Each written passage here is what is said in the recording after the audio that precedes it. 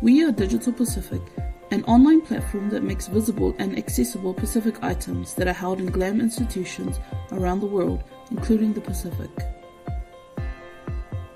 Pacific people have a shared history as navigators and orators.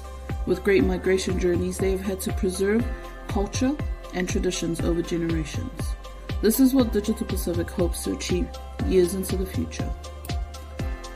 Today, we share how we have supported people of the Pacific to preserve their knowledge and cultures and to be the authors of their own stories. Digital Pacific helps them to navigate the digital world to help preserve Pacific Miasina treasures. We have used the uto, the seed of a coconut tree, to best describe Digital Pacific and its functions. There are 6 sections of uto, and we have related these parts to the 6 different aspects that support the function of Digital Pacific. At the center of the uto is the fruit, which represents the rich Pacific cultures and traditional knowledges available. The preservation, protection, and passing on of traditional knowledge is crucial for Pacific communities to survive and thrive. The next layer is the white flesh called katinga, located closest to the fruit. This is Pacific communities, holders of traditional knowledge and practices. They are the teachers, learners, and practitioners of this knowledge. The inner husk is Digital Pacific. It is the part of a coconut that Pacific people used to make sinnet lashings to connect beams in houses and outriggers on wakas, canoes. We make visible and accessible Pacific heritage collections that communities don't know exist, and we highly encourage reciprocity as a foundation for collaboration. Like the lashings, we create strong connections between Pacific communities who do not have access to their miasina and international GLAM sectors who hold these miasina. The outer shell is the hard shell of the coconut, called the ipuukari. It offers a layer of protection for communities and traditional knowledge. This is our Pacific GLAM sector. They have strong connections to their communities as the gatherers of knowledge for future preservation. They know and understand traditional protocols to best engage with them. The outward-facing part of the husk is the international GLAM sector. They hold the collections and resources of Pacific people, but may not have access to traditional knowledge and connection to communities. These institutions have the resources to protect, preserve, and digitize Pacific treasures, but Pacific communities don't often know they exist.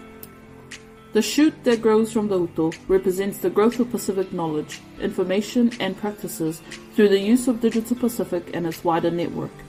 At the hands of learners, creators, and storytellers, Pacific Miasina have taken on a new life. Our user contribution feature provides a platform for Pacific knowledge to grow and for Pacific people to control the narratives of their stories. Our website has the power to reunite them with once lost cultural collections, empowering them to reconnect with their cultural identity. As the Tokoloan proverb says, "Toto hau tokinga nei, awa na tupulanga e whai mai."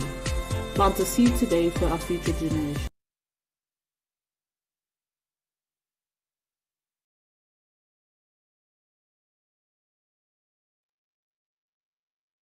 Thank you. Taputu, would you now like to have to talk about your project?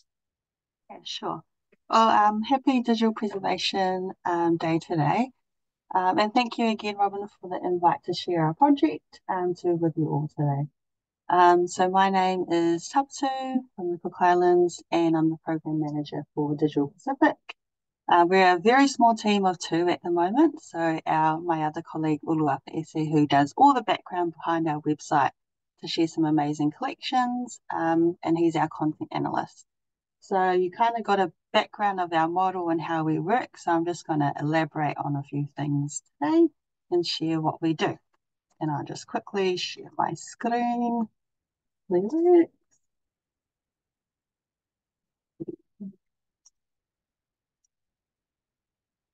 Cool. Good. Should we? Okay. So yeah, so you got a bit of background about our tool model. And so I'm going to be sharing about Digital Pacific and how we're connecting with each of these groups through our project. So what we do. So we're fortunate to be funded by the Department of Foreign Affairs and Trade in Australia since 2020 when we launched the website. And so this project is implemented by the National Library of New Zealand with the support of the National Library of Australia. And so me and my colleague are based in Wellington at the National Library. So we've developed a website that makes Pacific culture and heritage visible and accessible for people in and of the Pacific.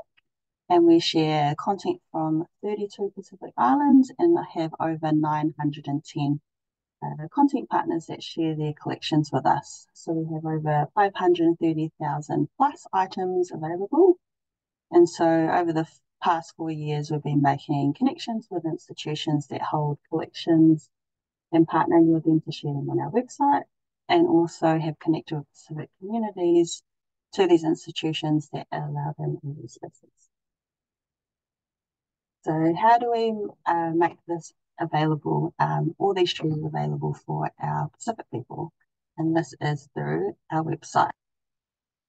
So collections are now available in just a few clicks and searches. Our website makes it easy for Pacific people to access their treasures, history, and ancestors. We have developed our website so it's easy to navigate and it won't use up all your data, because we know that data is really expensive in the Pacific. And so we also created this website for mobile first, so it best benefits the people in the Pacific. And now we can connect isolated villages digitally to their culture and heritage if they have access to the internet. So the Digital Pacific team have hosted and collaborated with communities and our partners to share Pacific cultural heritage with the communities it belongs to. These include both in-person and online. Because we're based in New Zealand at the National Library, we have the opportunity to share some of their amazing Pacific collections with the community, but we also have to try and replicate this for those based in the Pacific so they can also have access. So this year we hosted a Samoan movie event, which was well attended by the Samoan community in Wellington, but also streamed this live online. So many Pacific communities don't know that these collections exist, so making access to these physical items is really important, but also connecting with curators that look after these items as well. And as part of the project, we have travelled to different parts of the Pacific, including the Cook Islands, Solomon Islands, Northern Marianas, Fiji, Samoa, and Palau, not only to share our digital collections, but understand many challenges the Pacific land sector face and see how Digital Pacific can potentially support or connect them with support. And so one of the best features I think about of our website is our user contribution feature, which you just heard about. And so this is kind of the best way that we can gauge how our users are interacting with our website. So at the moment we have 140 user contributions. So users don't need to set up an account. The only information we take from them is their email, and they can choose whether their name is presented or not. So we don't do any moderation on the stories. Once they submit it, it goes live on our website, and we have a wide range of stories and topics shared by our users. And I will highlight one of them. So this video is of the Nganga family farm in Fiji, and they share songs and they often sing in their plantation. So this video is from Coconut TV, and they have used YouTube as their platform to share their collections. And so a user contribution, I guess, has written the story in Bossa Vakaviti in the Fijian language, sharing their experience living in the village where everyone helps each other with their crops. We also have a feature where if any contributions are offensive, others can report it. So we rely on our users to do this if the contributions are in a different language. But no one has reported a contribution yet. And some of you may have done a contribution a couple of weeks ago if you were at ARAN's conference in Christchurch, and some of you that came to our session, these are available on our website to you. So just to kind of sum up where we are going from now, like many projects, always trying to secure funding. Our funding currently ends in June 2025, but also trying to ensure that the right funding model that allows us to do and continue this important work. This project was only supposed to be a pilot project and now is a transition project. So making decisions on where this project should be based in New Zealand or based in the Pacific. So we're still deciding on those decisions. And what we've learned over the past 4 years is that there's a significant gap in the Pacific around digital preservation. We've been able to harvest from all over the world, but the Pacific. And our website is supposed to be for the people of the Pacific. So there needs to be significant resources and training for the GLAM sector in the Pacific to be able to have an online presence for them, but also so that their culture is also accessible and also resilient. And we also will continue to engage with communities and share digital collections, because if we don't share and allow these stories to be told, who are we preserving for? So yeah, that's me. Cool. I'll stop sharing. Thank you, Tapatu. That's really interesting and fascinating to hear that you're deciding about where it's going to be based. Do you know when that is going to happen, when that decision is going to be made?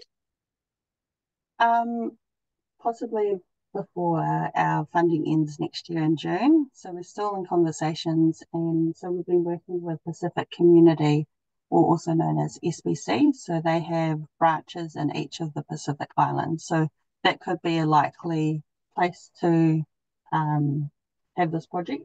But yeah, like I said, with staff, like the resources in the Pacific is pretty limited, and we need to work them up to have the right resources to take on this project. Yeah. We've got a few more minutes to talk to you about if other people did want to ask some questions. I was just interested in that you were talking about the low res and keeping things usable on digital devices. Are you accepting all kinds of media? Are you accepting video and audio as well?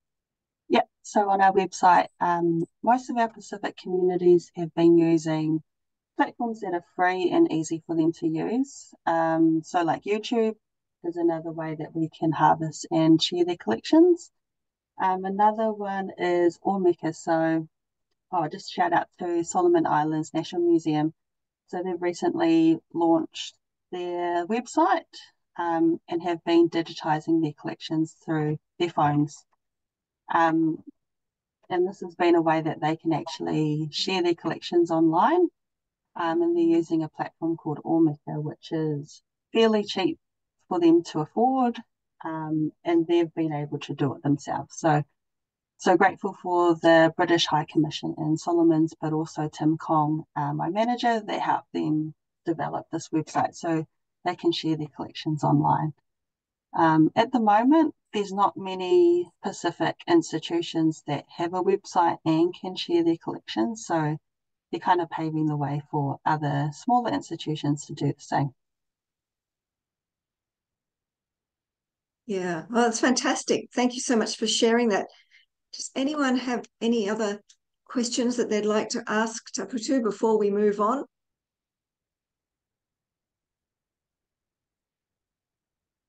Well, thank you very much, and thank you for your speech, and it was really interesting to hear about it.